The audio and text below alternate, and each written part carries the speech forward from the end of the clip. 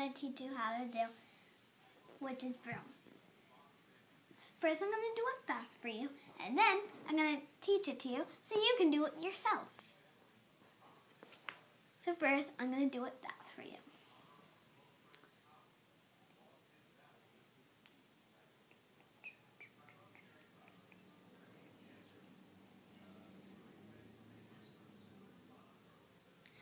Now I'm going to teach you how to do it.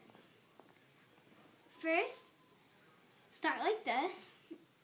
Your string should be behind your thumb or your pinky. I use yarn, so yarn's okay.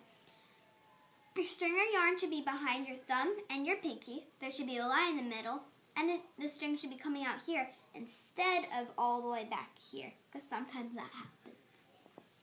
So it should be in here so your other hand can connect to it.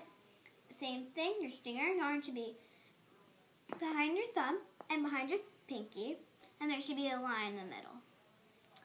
So first, when you start, you can use either your pointer finger or your middle finger to go under this, and you should grab this but don't pull it. You should twist it 1, 2, 3 times, and then bring it down your finger so it can come down a little bit to the line, so there's a little bit of space under the line. Then take your middle finger, must be your middle finger this time, and go under it. Pull it until it feels even for all your fingers. It should look like this.